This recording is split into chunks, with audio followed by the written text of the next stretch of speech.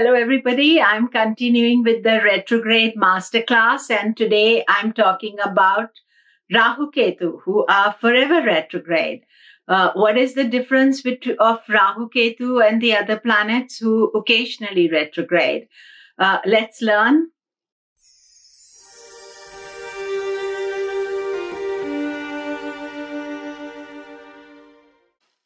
Hello, I'm Komilla Sutton, and I'm talking about Rahu Ketu today and their forever retrograde energy.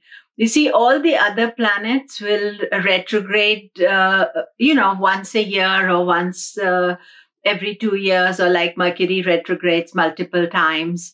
But Rahu Ketu are forever retrograde. So therefore, their role in our chart is different from the other planets, because that is the only nature they know. So I'm putting a link up of the retrograde masterclasses. So I've done all now. We are coming on to Rahu Ketu. So the main thing about Rahu Ketu is they're opposite ends of the chart. Therefore, they are creating disturbance in two areas in our life. And they will be one of them can be positive, the other is more difficult. So we are like push and pull all the time. And they are half the story only.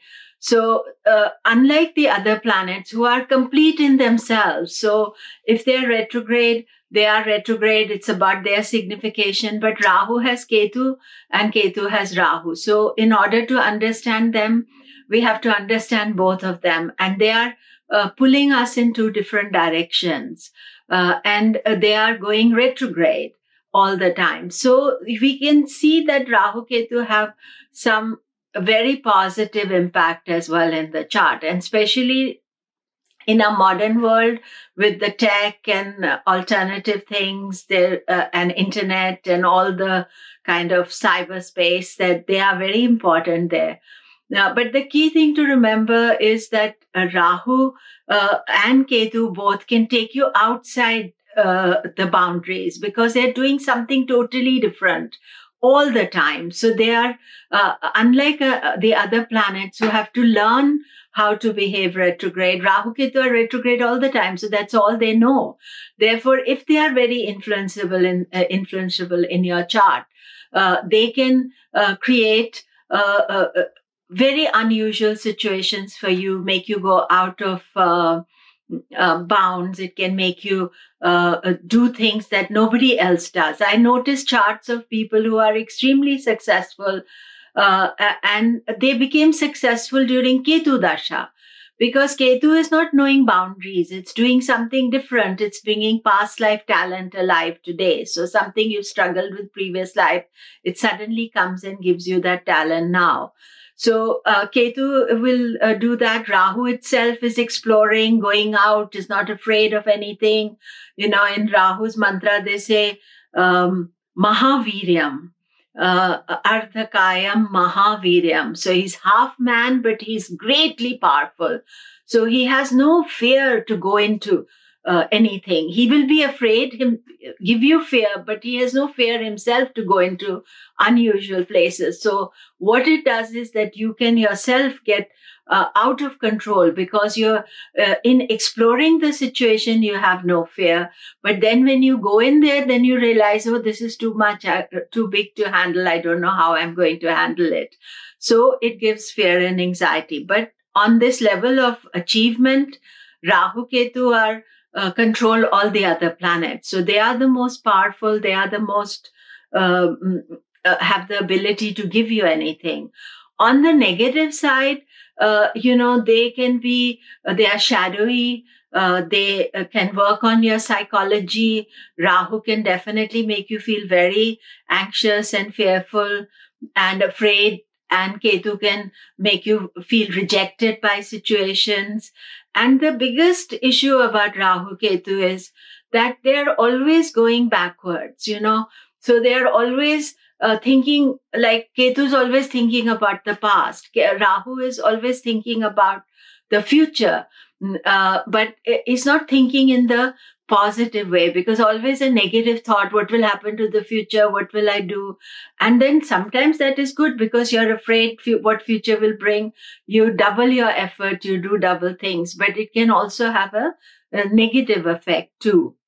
But one of the things I realized with Rahu Ketu, both of them, is that they come into a sign at the end of the sign. And then they move backward. So, for example, just when Rahu comes into a new sign, so it's into Gemini, then he's come into the last degree of Gemini first, not the first degree like other planets. Even other retrograde planets do the normal process. You go in and then you go to the other end. Whereas Rahu and Ketu, they both go into the deep end first. And then they learn to swim. It's not that they know how to swim right in the beginning. So sometimes they appear, I know everything, I know all the knowledge, but it's not really, they don't know, because it's only by the time they reach the end of the sign they understand. And the same thing with the dashas. You jump in feet forward without thinking for Ketu, with overthinking for Rahu.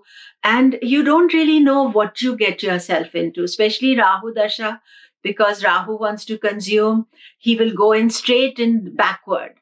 So he's going into the biggest issue, the biggest thing first. And then by the end of the Dasha, he realizes, oh, what did I do? With, how I've learned it. So, of course, it can work both ways. That experience can give you great experience, whereas it can also give you difficult experience. Now, Ketu, because it is no head, Ketu is all about intuition and about internalizing. So, we have to see with Ketu also that at times we don't totally know what the meaning is. We're just going with the heart. And it is headless and it's moving in the backward direction. So therefore, if you get into some situation, you go back and back and back and get yourselves more and more entangled in the situation rather than being able to get out of it. And the main thing with Ketu is that it is our past karma, which is dead and gone, and we have to learn how to let go. In both cases, in Rahu Ketu, we need to let go. But because we are not thinking directly about them, we are thinking in a oddball fashion, we find it way more difficult to let go of Rahu Ketu issues than any other issues.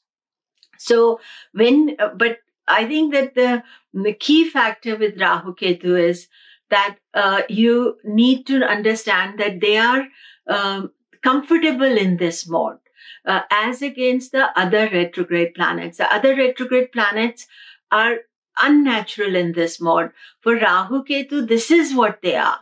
So therefore, we need to celebrate them and understand them, and each one of us have Rahu Ketu. So therefore, that means that we are born here. So we have to deal with Rahu Ketu. I will put the links up, all the links up for everything. And do remember that question answers are still on. So send me the question answers, and for Rahu Ketu, other retrograde planets. And I will be doing a special question answer for Rahu Ketu. Thank you very much.